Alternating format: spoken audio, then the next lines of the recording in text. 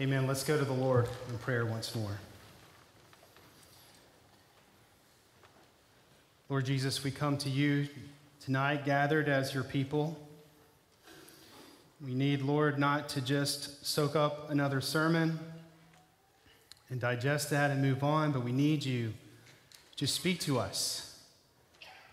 And so we come before you and ask, oh Lord, that you would speak to us and through us, that you would glorify yourself, that you would confront us, Lord, you would comfort us, you would conform us by your word. I pray that you would order the words of my mouth for your glory. In Christ's name, amen. We're in 1 Kings chapter 2. We'll be looking at verses 1 through 12. We're continuing our series this evening on the life of Solomon. And we're at the end of David's reign and the beginning of Solomon's reign. And the context for all that's before us this evening and really to come is the promise of God to David that's found in 2 Samuel 7. We read it already, that God would establish an everlasting kingdom through David. And so we're at the end of his reign, and that's really the drama. Okay, so God is going to establish his kingdom. It's been done through David. So what's going to happen after that, though? What about his successors? And we begin to see the drama of that promise unfold. Last week, Adonijah challenged Solomon's ascent to the throne. And so as Solomon begins his reign, it already begs this question. Not just how will the kingdom be established, but how will it be secured? There's enemies from without. There's enemies from within that are going to threaten the throne. And overhanging all of that is a greater question. Will God be faithful to his promise to David? And how will his promise unfold? That's the ultimate question that's behind this, and that's the context for our passage this evening and for our sermon. And so let's look at 1 Kings chapter 2. Let's read verses 1 through 12. Hear the word of the Lord. When David's time to die drew near, he commanded Solomon his son, saying, I'm about to go the way of all the earth. Be strong and show yourself a man. Keep the charge of the Lord your God, walking in his ways, keeping his statutes, his commandments, his rules and his testimonies, as it is written in the law of Moses, that you may prosper in all that you do and wherever you turn. That the Lord may establish his word that he spoke concerning me, saying, if your sons pay close attention to their way, to walk before me in faithfulness with all their heart and with all their soul, you shall not lack a man on the throne of Israel. Moreover, you also know what Joab, the son of Zeruiah, did to me, how he dealt with two commanders of the armies of Israel, Abner, the son of Ner, and Amasa, the son of Jether, whom he killed, avenging in a time of peace for blood that had been shed in war, putting the blood of war on the belt around his waist and on the sandals on his feet. Act, therefore, according to your wisdom, but do not let his gray head go down to Sheol in peace, but deal loyally with the sons of Barzillai, the Gileadite, and let them be among those who eat at your table, for with such loyalty they met me when I fled from Absalom, your brother. And there are also with you Shimei, the son of Gera, the Benjamite, from Bahurim, who cursed me with a grievous curse on the day when I sent to Mahanaim. But when he came down to meet me at the Jordan, I swore to him by the Lord, saying, I will not put you to death with the sword. Now, therefore, do not hold him guiltless, for you are a wise man. You will know what you ought to do to him, and you shall bring his gray head down with the blood to Sheol.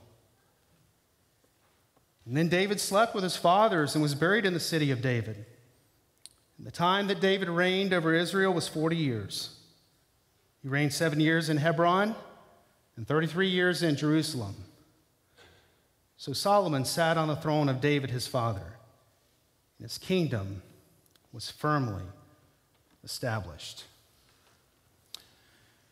Well, throughout the course of history, there's been a number of memorable farewell speeches.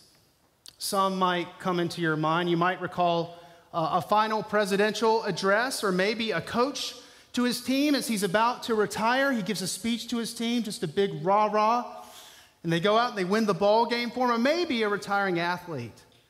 And he's on that kind of retirement tour. You see that with athletes. They retire down, they announce their retirement, and then they're on this tour. And they give these speeches to their fans. Well, the president that I grew up under was Ronald Reagan. I'm a child of the 1980s. And Reagan was known as the great communicator. And I still remember his final address to the nation in early 1989. He was handing over power to George H.W. Bush, as we must call him now. And here's what he said. I remember this line. He said, "People have called me the great communicator, but I am not a great communicator. I have simply communicated great things." And I thought, wow, what a line. Farewell speeches, they give us those classic lines, those nuggets of wisdom or counsel, where they're passing the baton to their successors, to a person or group of people. We see some of this in Scripture as well. You might think of farewell speeches in terms of what Moses gave to Joshua, as Joshua is chosen to lead Israel into the promised land. Or maybe you think about Jesus in John chapter 13 through 17. Something of a farewell speech to the disciples. "By this the world will know that you are my disciples and that you love one another." Or maybe your mind drifts to Paul's farewell speech to the Ephesian elders at the end of Acts 20. You remember that tearful goodbye? And Paul shares with them some final words of wisdom and instruction. And here we have David's farewell speech to Solomon as he assumes the throne. He's going to be the king of Israel. Now, it's not this tearful goodbye. It's not this sort of father-son sentimental kind of thing. No, it's all about Solomon's succession, who he's going to be as a king. It's all about his reign, and that's what comes into focus. And so I want to give you 3 points, three points for the outline of the sermon this evening. Number one, the king's character. The king's character, that'll take most of our time. And number two, we want to look at the king's charge. And then number three, we'll look at the king's rest. I'm sorry I tried to come up with another C, but it just didn't work. So if you're that Presbyterian and you need a C, how about the king's comfort? You can go with that. But rest captures it a little bit better. And we see what David emphasizes at the beginning of Solomon's reign is really establishes the foundation for his kingship, and that's the king's character. Here's what he says. David is at the end of his day, so he summons Solomon to come, and he says, "Solomon, I am about to die. Now be strong and show yourself to be a man." The thing that probably popped in my mind is just how we are as dads. And I feel bad for our sons. You know, if our daughters fall and they skin their knee, as dads, we pick them up and we carry them to their mom and we do all that sort of thing. But if our sons fall, what do we say? Brush it off. It's just a flesh wound. Just be a man. Come on. Get up. Man up. We usually think of something that's maybe a person with a tough or rugged personality. When I was growing up, there was these billboards all over the place of the Marlboro Man. Do y'all remember the Marlboro Man? If you're over 40, you'll remember that. You know, he's just on that billboard, cigarette hanging out of his mouth. He's smooth. He's cool. Some of you younger people are saying, "What? Doesn't seem so smooth and cool. He's got a cigarette hanging out of his mouth." Well, hey, it's the 80s, okay? I mean, we gave candy cigarettes to our children. I know this is true because I had the candy cigarettes and I pretended to smoke them and then I ate them. So all you people under the age of 40, you're going, what is the matter with all these older people? Their kids go off and play and they never called them home. They didn't have a phone or tracking device on them and they give their kids candy cigarettes. You know, I think of the Marlboro Man. Some years ago, my father-in-law decided to build a pond on our family farm. And my father-in-law is one of these rare people that he can just decide to build a pond, and he does it. And so we were up there, and he was building the levee. And so we were watching him out there. He's got this bulldozer out there. And he's just kind of doing his thing. And then one morning he says, hey, why don't you come ride with me out on the bulldozer on the levee today? So, of course, you know, I agreed to that, and we were at about a 45-degree angle, you know, just cruising along the levee, and I'm thinking, man, is this thing going to tip over, or what's going to happen? And then he stops, and he gets out of the bulldozer, and he just points to the empty driver's seat. He's like, your turn. I was like, I've never driven a bulldozer before. Wait, you want me to take it? He's, yeah, take it. He could see I was hesitating. He goes, be a man, come on. So he challenged my man card. And what do you do when someone challenges your man card? Well, you got to get on that bulldozer. And so that's what I did. And we moved some dirt around. I'm not sure we really accomplished anything, but he's still alive and I'm still alive. So I call that a win. Well, David has more in mind than just man up, toughen up. Solomon. He's talking about spiritual strength. He's saying, Solomon, it's time for you to rule. And what you need is spiritual strength. I mentioned Moses to Joshua. It's very similar to what Moses says to Joshua. He's about to take the promised land. He says, be strong and courageous as you enter the land. You see, Joshua, what it's going to take to enter this promised land of the conqueror is going to take faith, strength, and courage. And similar with Solomon, what it's going to take for you to secure the kingdom, for you to rule, it's going to take faith, strength, and courage to lead, to rule. And so he says, keep charge of the Lord your God, walking in his ways, keeping his statutes, his commandments, his rules, his testimonies, as it is written in the law of Moses. And so David takes him back to Moses. He takes him back to Deuteronomy 17. Many of you will recall that lays out the character of a righteous king. Deuteronomy tells us that the king of Israel is to be different from the other kings of the earth. It says he is not to be like the other kings of the earth. He is not to acquire many wives or accumulate many horses or excessive gold or silver. It's a little haunting as we think about what happens in Solomon's life and how the story goes. As some writers have noted, he's not to pursue gold, girls, and guns. He's to avoid that. Rather, he's to hold to the word of God. And he's to walk in obedience. And Moses, in that passage, he yokes together obedience and blessing for the king and for the nation of Israel. And so David takes Solomon back to that familiar passage where kingly success and blessing is dependent on his faithfulness to God. Solomon, that's really what it's all about. And you might think, well, that seems sort of unremarkable, and maybe that seemed unremarkable to Solomon. He was probably familiar with Deuteronomy 17. You can imagine Solomon going in there as he's leaving, you know, maybe his brother's sitting out there. He's walking by, he says, hey, Dad, give you that gold, girls, and guns speech again from Deuteronomy 17? Yeah. He keeps talking about it all the time. There's something familiar maybe to Solomon. Something might seem unremarkable, but just consider how counterintuitive it actually is.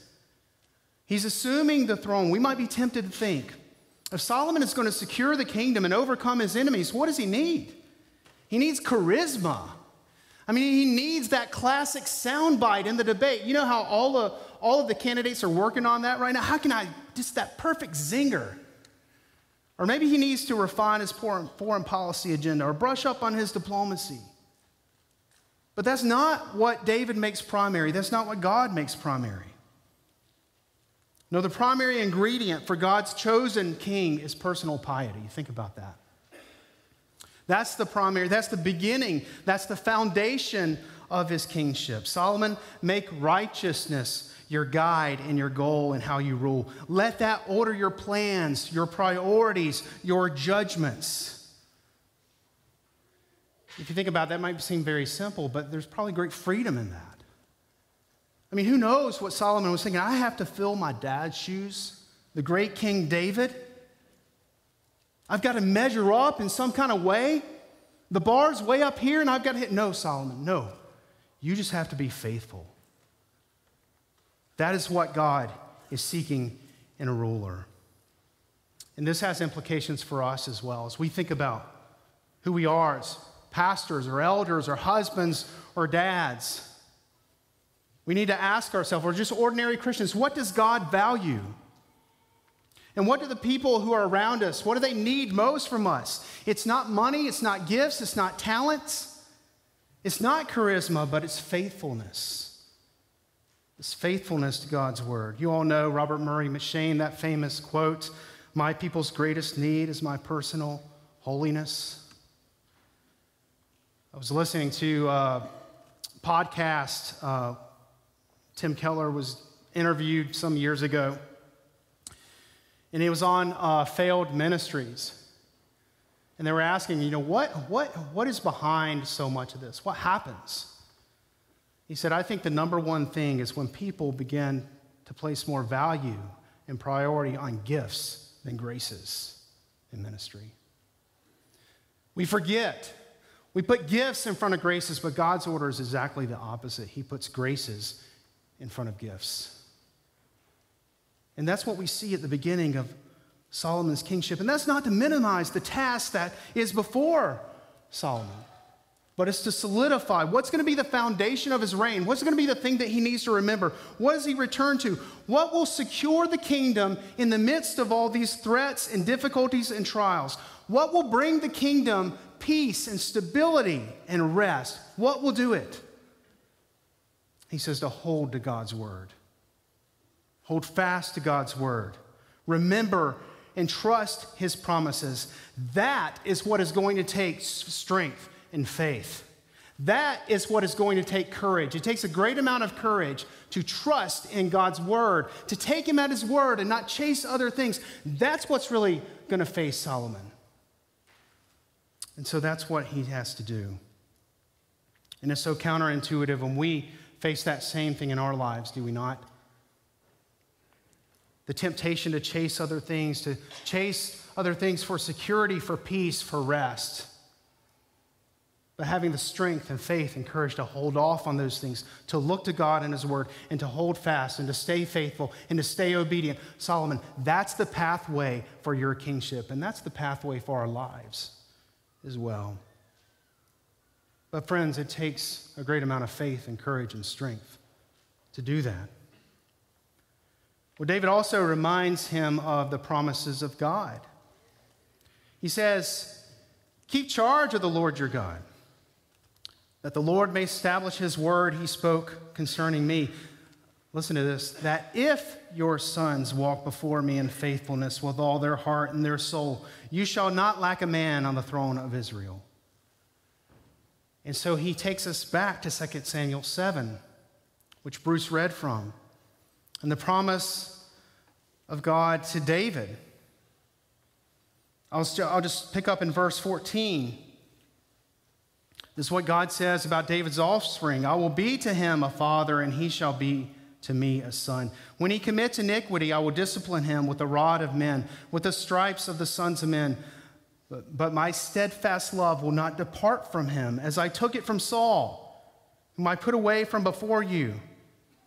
And here's what he says to David, in your house, your kingdom shall be made sure forever.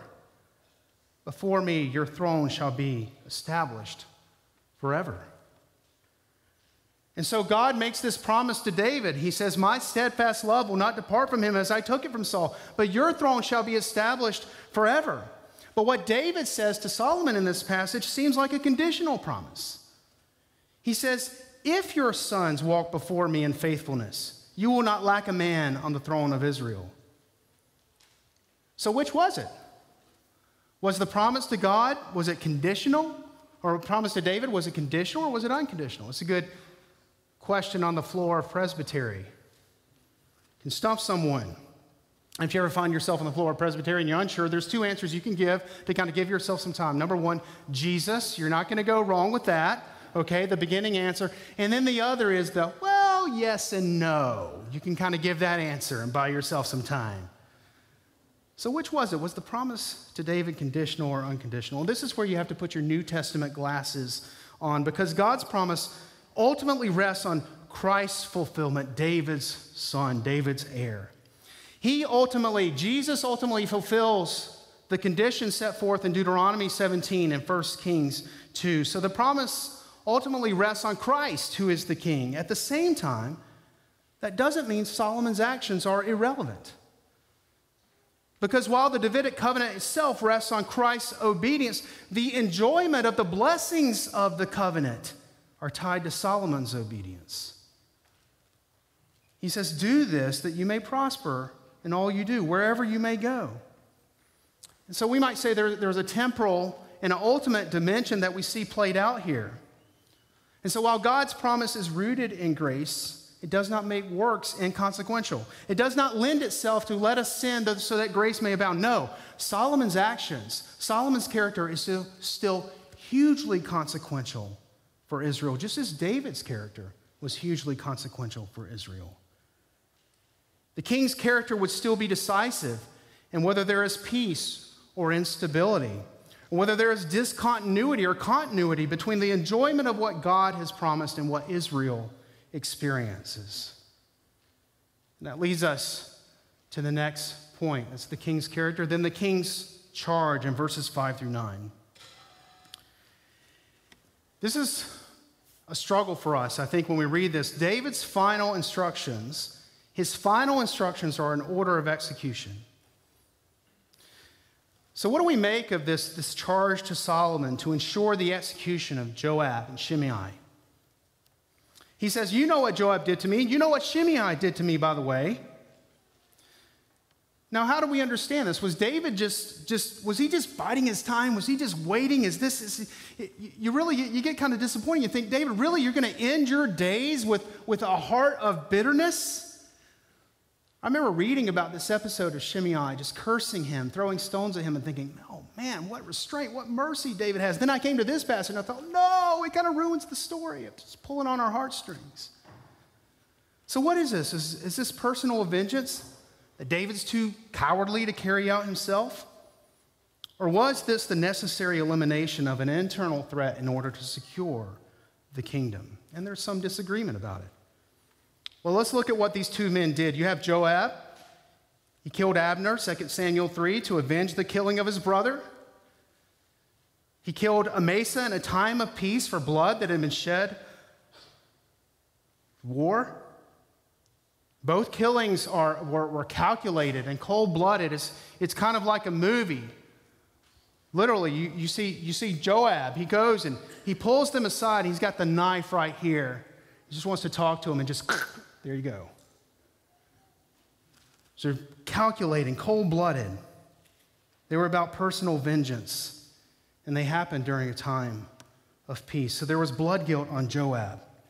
And that's what it means when it says he stained the belt around his waist and the sandals on his feet. And then you have Shimei. When David was fleeing Absalom, Shimei comes out. He meets him on the road. And he just starts cussing at David and throws stones at him and flings dust on him. Shimei, he blames David for Saul's death, for Jonathan's death. And instead of striking him down, David takes it as God's rebuke. But here he says to Solomon in the final chapter, you must deal with these two men. Do not let them go to the grave in peace. But he says, do it according to your own wisdom. In other words, Solomon, I'm not going to tell you how you're to do this. And it's interesting how this unfolds, and Joel will pick up on that next week. But David says they must not be allowed to live without the consequences of their actions. They must not be allowed to go down into the grave in peace. And so what do we do with David's order here? Well, here's my humble take. Whatever mixed motives David might have had, I think the overarching motivation here surrounds the establishment of the kingdom of God. Joab had no regard for the commands of God during a time of peace, but he engaged in personal vengeance. So you think about this. This is a high crime. This is like a general who just takes matters into his own hand.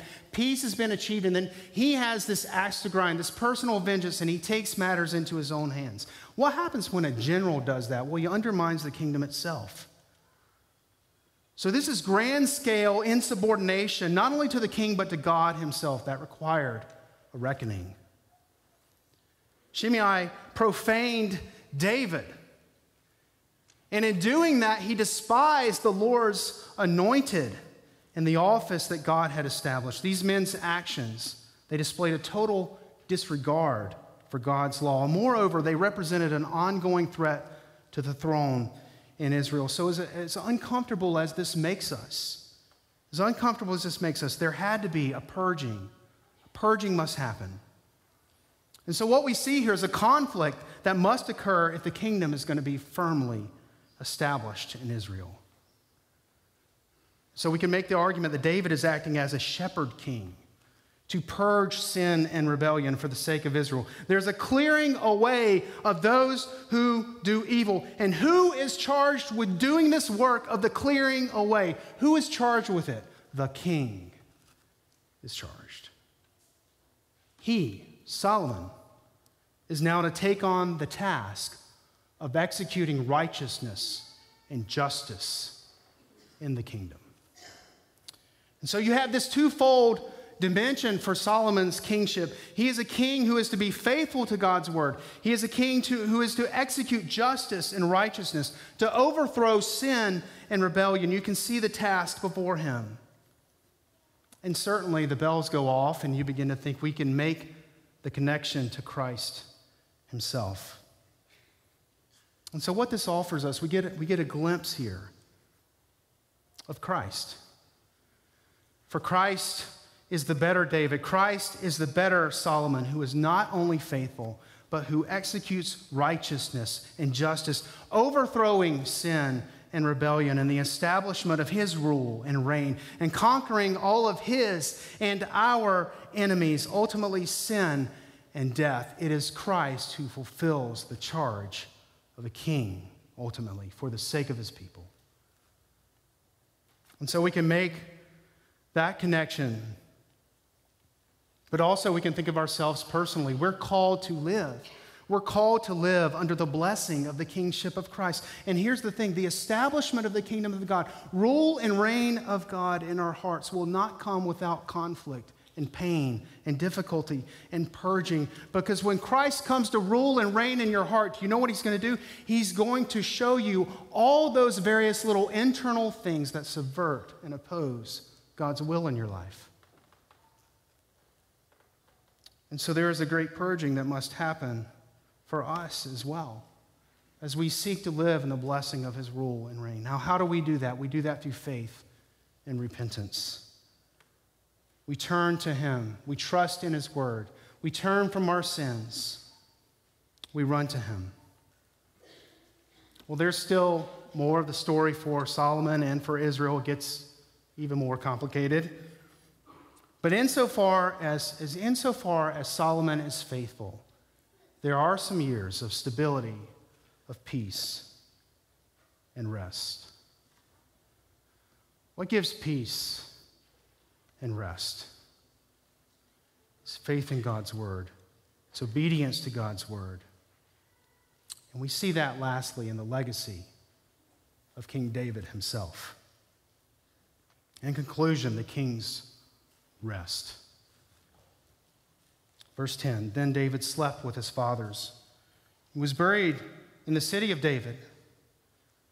And the time that David reigned over Israel was 40 years. He reigned 7 years in Hebron and 33 years in Jerusalem. So Solomon sat on the throne of David his father, and his kingdom was firmly established. Now the text says that David slept with his fathers, and he was buried in the city of David. It seems like a passing detail, quite incidental to the story, but in these details, there is a story within these details, a story of sin and grace and repentance and restoration. Do you see that? It says he was buried in the city of David. In the ancient world, the place of burial was significant, especially when it came to the burial of the king. Did they receive a proper burial? Were they buried with honor? Was it royal? Were they buried within the city, or were they disgraced and buried outside of the city? And of course, we know the answer for David. So there's a legacy here of King David. Note that a noble legacy, a royal legacy, but also a legacy of redemption. Now, here's the question before us in closing. How is it, think about this, how is it that a man who had the sins that David had could die with honor? How is that possible? How is it that his life at the end was marked by thankfulness and gratitude? How is it that his reign was not defined by his unfaithfulness, but by his faithfulness? And there is only one way that that can happen. That is, David served a faithful and gracious and forgiving God. And so it's God's character that ultimately comes into focus here and shapes David's character and his final destination, actually. For all of David's sins, he repented, and he repented because he knew God was gracious and forgiving. And so David rose from his sins and failures to walk once more, to walk in God's ways, and we see that picture in the story of his life, in the story of his reign. And so what does that do for you and for me this evening, Christ's covenant? That means that there is great hope for you and for me. David's sins did not tell the whole story of his life. And so there is hope for you. Do you know that you do not have to be marked? Your life does not have to be marked by your worst moments. It does not have to be defined by your sins. That does not have to be the whole story. No matter your past, no matter what you've done, no matter how many shameful things are in your past, it does not matter. That does not have to be the defining legacy of your life. That's what David's life shows us. Good summary for David's life. It's found in Acts 13:36, a little snippet, the beginning portion. For what marked his life? Here's what it says. For David, after he had served the purpose of God in his own generation, fell asleep and was laid with his fathers. It'd be a great tombstone. For blank, insert your name. After he had served the purpose of God for his own generation, was laid with his fathers, and he slept. Would that would be our legacy. That we would live lives of faith and repentance, trusting in God's word, holding fast to his word. No matter what we've been or what we've done, coming to him in repentance and faith, and finding that same foundation that was laid before Solomon for his kingship. That can be the same foundation for you and for your life. And that foundation leads you on a road to redemption, and is redemption in Christ that can mark your life and my life. May the Lord give us the strength and courage and faith to see that road and to take it. Let's pray. Father in heaven, we are grateful for your word. We're grateful for your promises, for your commands. We're grateful that you never leave us nor forsake us. We're grateful that you draw us to yourself. When our hearts go astray, O Lord, you draw us back to you. So I pray that for the people in this room, that they would either be strengthened by your word, by your promises, by your commands, and they would be drawn back if they are astray. Lord, we thank you that you are our King and that you have fulfilled all righteousness for us. And may the truth of that, the truth of the gospel, lead us back to you, lead us to follow you as our King. And we pray that in Christ's name. Amen.